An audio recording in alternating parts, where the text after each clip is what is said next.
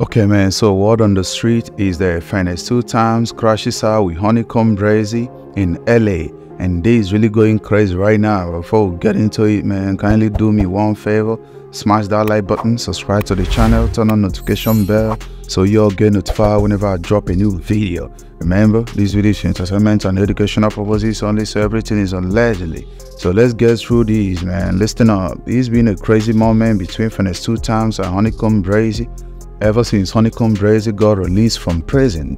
And you all know the situation, man. We all had the information that we was yelling free HoneyKomb. Now the HoneyKomb free.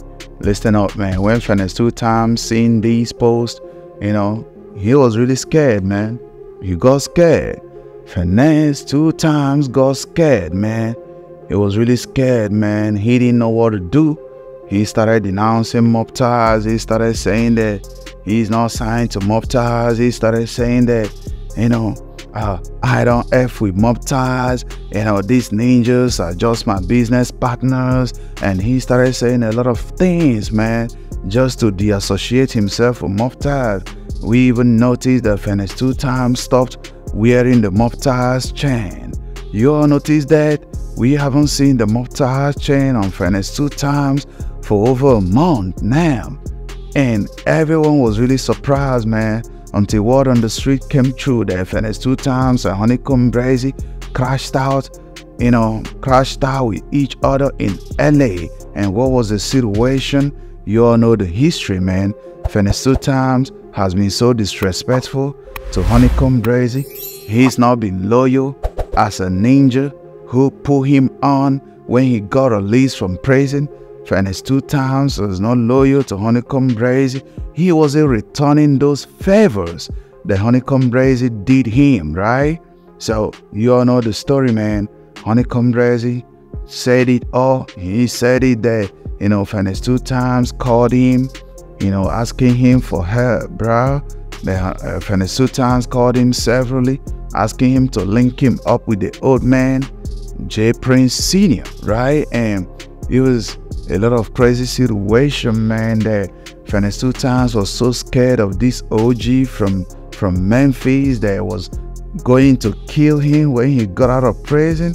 Probably he got some street business with this OG from Memphis whose name starts with an R, man. And he ran to HoneyKomb Brazy.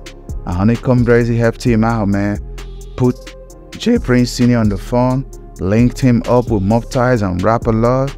And when Finesse2Tymes was secured, he decided to turn his back on HoneyKomb Brazy. And HoneyKomb Brazy was so pissed off, right? He was so pissed off, man. Like, he was really angry at Finesse2Tymes. He promised that he was going to destroy Finesse2Tymes' career once he gets out of prison.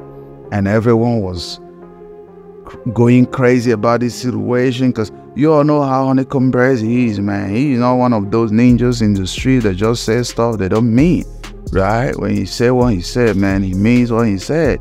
And there's some crazy ass situation. And you all know that Finesse2Tymes been so scared of HoneyKomb Brazy for a very long time that he doesn't even want to respond to HoneyKomb Brazy, because after HoneyKomb Brazy made all these threats when he was still locked up in prison, Finesse2Tymes couldn't respond to this situation because he was so scared of him. So allegedly, man, word on the street said that HoneyKomb Brazy and Finesse2Tymes, you know, met up with each other in LA. They bumped into each other, man. There was no way out, man. So they crashed out. Right? They crashed out. You all know how the street is, man. They crashed out because HoneyKomb Brazy was looking for him ever since he got out of prison, man. They crashed out. Right? They crashed out as man. And they said that, you know, that wasn't funny, man. That wasn't funny at all, right? Because it was really a crazy and real situation. But listen up, man. At the end of the day, we have to embrace peace. There's a lot of violence going on out here, man, between these black men, between these black kings.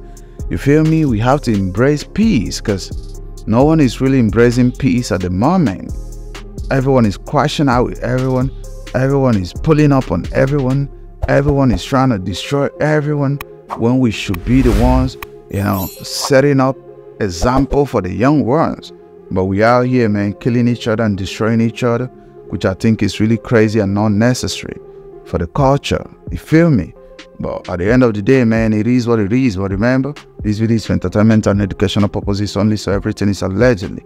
But let me know what y'all think under the comment section, man. Smash the like button, subscribe to the channel, turn on notification bell so you'll be the first to get notified whenever I drop a new video. And if you're feeling generous today, you can bless the channel, send a super thanks or join the channel membership, and I give you all a very big shout out. Catch you guys later.